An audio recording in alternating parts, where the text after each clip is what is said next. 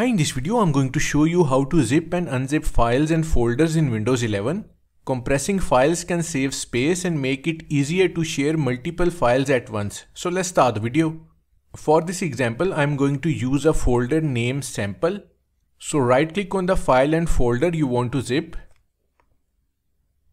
A context menu will appear. Choose compress to zip file.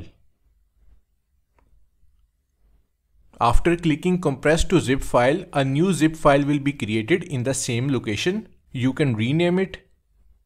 So you have successfully zipped a file or folder in Windows 11. Now to unzip a file, right click on the zip file.